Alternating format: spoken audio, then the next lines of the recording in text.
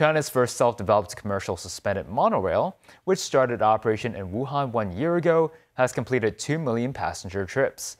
Also known as the Optics Valley Photon, the monorail operates for 12 hours every day at a maximum speed of 60 kilometers an hour. Danny Zhou has the story.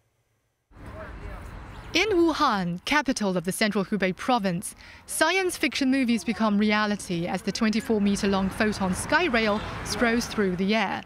Using magnetic levitation technology, the unmanned train operates underneath an elevated track and offers a unique perspective of the cityscape from the glass-bottomed carriages. It went into operation in September 2023 and can carry up to 200 passengers. Riders can enjoy the clouds and blue sky on the ceiling, which add a natural touch to the decor, while the ecological corridor is under their feet. Some passengers said it's novel to see panoramic views of the scenery outside as well as the crowds and traffic below. Miss Xiao, a passenger from Hunan, was thrilled to see the Rainbow Bridge in the Optics Valley. She said it can serve as a tourist spot to attract more visitors. Each train ticket is priced as 30 yuan. The line has 6 stations and stretches as long as 10.5 kilometers. Construction of the train system began in mid-2020, and it took 2.5 years to complete. According